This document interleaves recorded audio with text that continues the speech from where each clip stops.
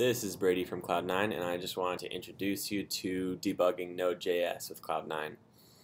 So it's really nice because the debugger is all set up right out of the gate. So I really don't have to do anything to start it. You just have to set a breakpoint, and I've just made this Node file that I can toy with, and it just adds two variables together. So I can set a breakpoint here in the gutter, and then once I've set that, I can go ahead and run my file, and it's just going to stop here on this breakpoint. So I'll run it, it'll start the program and stop it right where I set that breakpoint, and so it hasn't executed this line of code yet. And over here there are a couple of different functions that can run.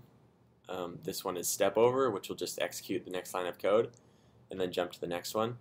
So we'll do that. And now that it's executed, this first var should have a variable set, so we can hover over, and it does, so it's 1. Great. And then we can step over again, and before we step over this, second var is undefined, and then we'll step over it, and now it is 2. Great.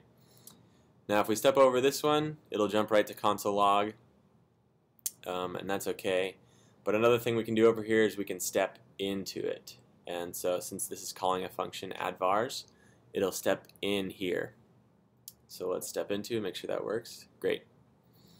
And now we can see another thing about debugging is we have scope variables over here. And so we can see first and second what those are.